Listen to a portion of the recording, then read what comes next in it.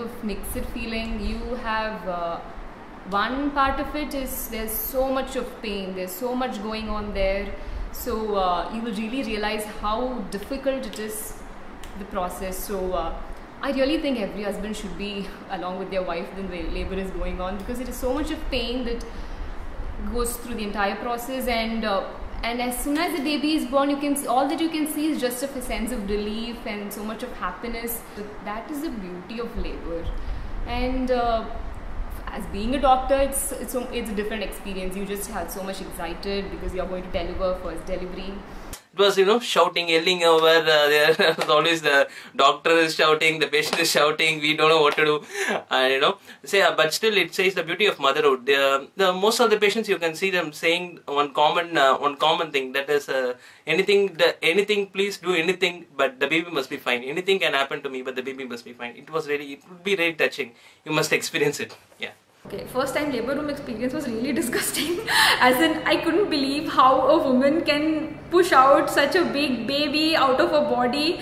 So much pain she was enduring, and in most places we don't have facilities to give epidural for every patient. And I was wondering, like every woman, how do they decide to give birth to so many children? Why do they decide to get pregnant? And after a few deliveries though, I got little more adjusted to it. But the first time labor room experience, I was like, what am I seeing? Why am I seeing this? First time when I entered labor room, I just heard people screaming and a lot of noises. They were like push or muk, and I was a little scared. Then I saw one episiotomy suturing, and then I was like, oh my god, I don't want to come to this place again. I just want to move out of this place. Then slowly I got used to it. Then I started loving it, because the happiness you see in the mother's face and the family's face when you go and show their baby to them, it's like priceless, and they thank for helping them out. I really liked it. And when I conducted my first delivery, babies were so slippery and started crying. It gave me a happiness too, that okay, I did something, I helped this patient. During my labor room posting, I came across few cases where if baby girl is born or a baby is born with little defect or some congenital anomaly, the whole family will abandon the mother, and the mother would be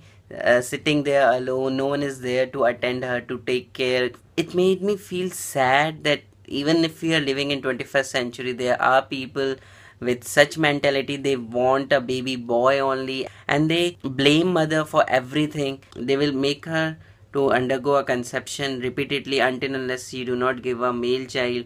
I've seen ladies coming to the fifth or sixth time to the labor room. People are still living in that world where they think that male boy is a boon and a female girl is a curse. I really feel our Indian society need to change and modernize. There is really need of education.